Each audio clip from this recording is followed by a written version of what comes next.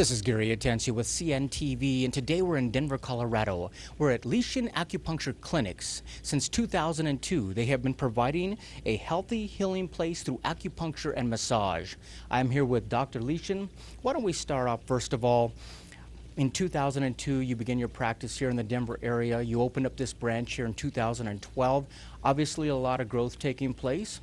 Your education spans over many, many years, all the way back in the 90s, quite honestly, back when you were 9 years old, getting you prepared for this occupation. Share with us how you got involved in this industry. This is my family tradition. So when I was 9 years old, my parents and also my uncle picked me up and let me try, see whether I'm doing this well. And I started, and I was well.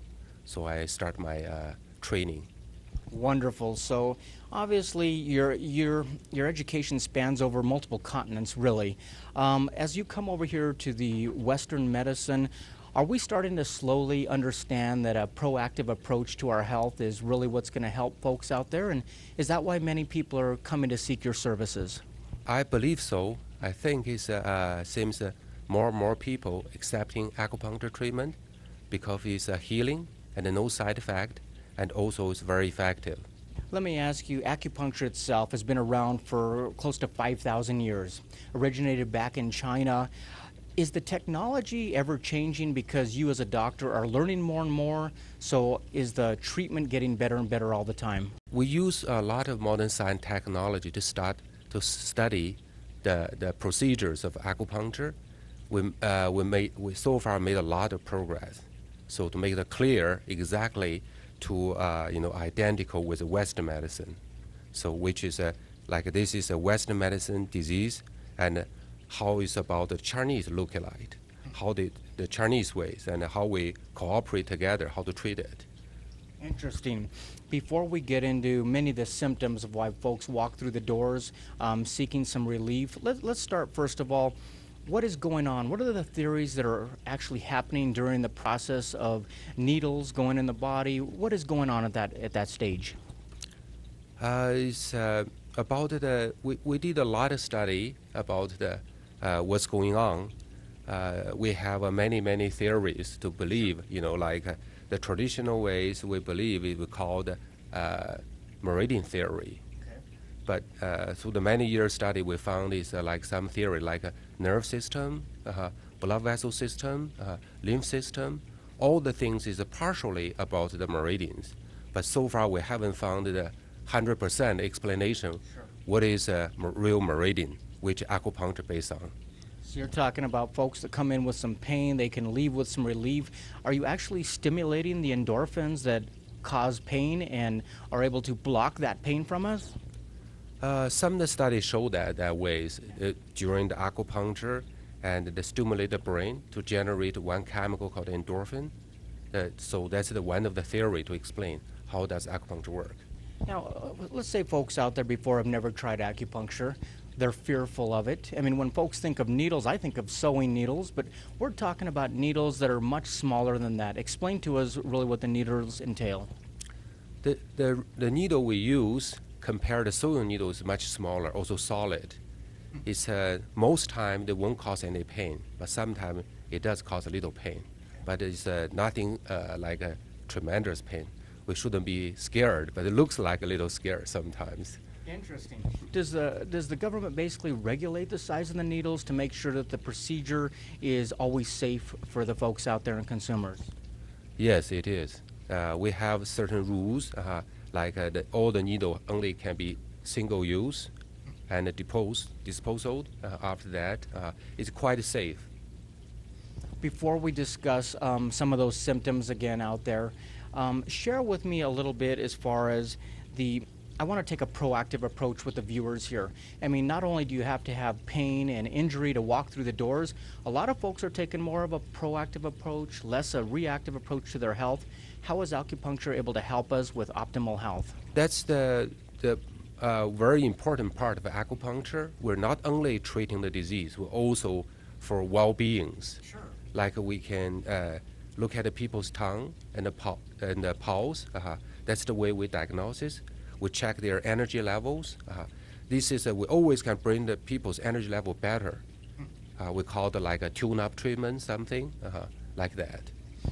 Folks out there that want to do this for maintenance of their health, how often should they be coming in for something like that? I recommend is about like once in 2 weeks, or either every 6 months we have a 10 visit at a twice-week basis. Just like you keep your house cleaning. No matter how wonderful the house is, but if you won't clean, they will be trashed out. Absolutely. Some of the folks that have come in and basically not for pain but for maintenance, what are some of the stories you hear from them? I mean, do they feel better? Is it energy? What do you normally hear from the patients? The patient can feel after the tune-up treatment, they can feel like more energy, more relaxing, more fresh feelings. So comfortable, all the things can be all other things. Wonderful. Right now we are scrolling across this screen there, many symptoms of what can be alleviated, decreased with acupuncture. Share with me some of the more common ones, also some of the ones that are more life-altering for folks that you've seen walk out with just an amazement that was taken care of.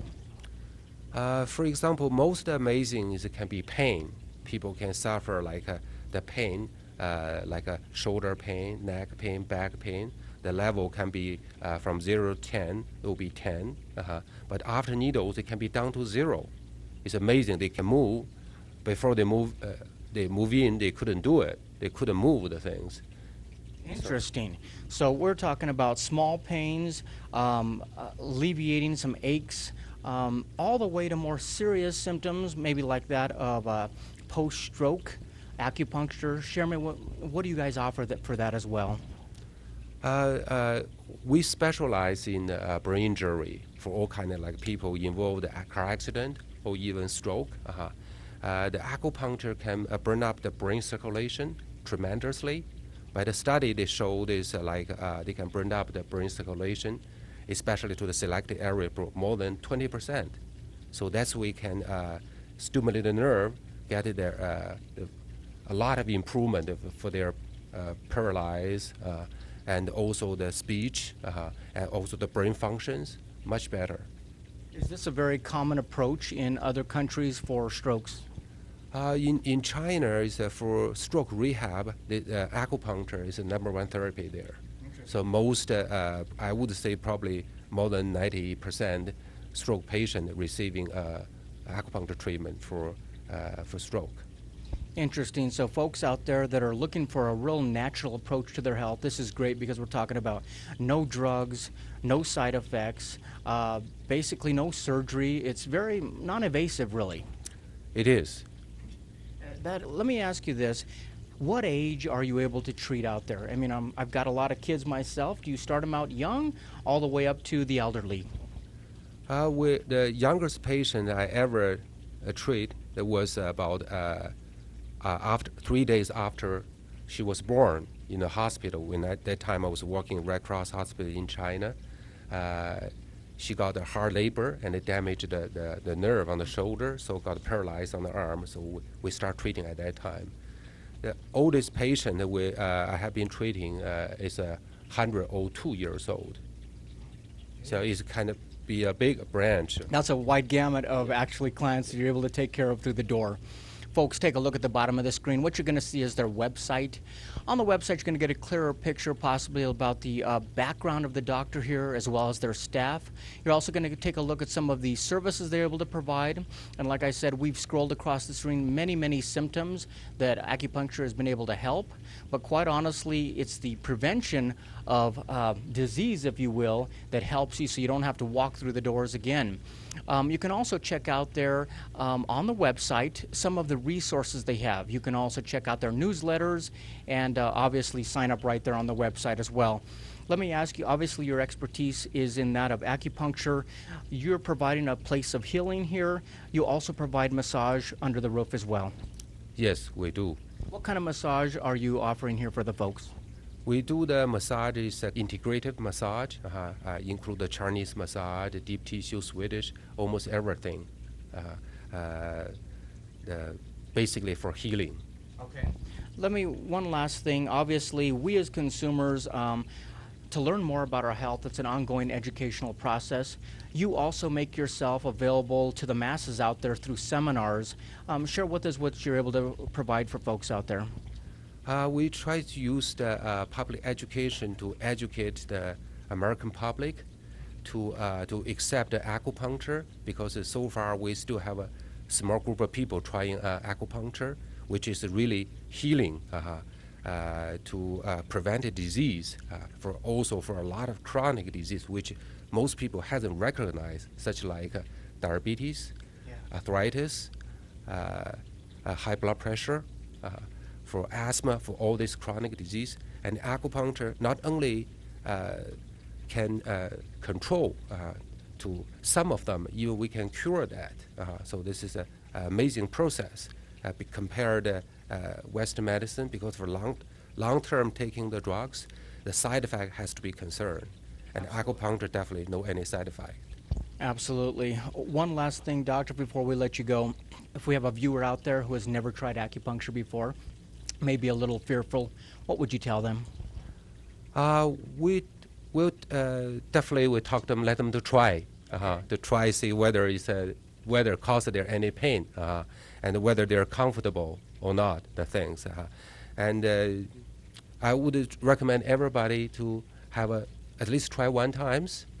I would say, some people may be very scareful for the needle, but most people probably not.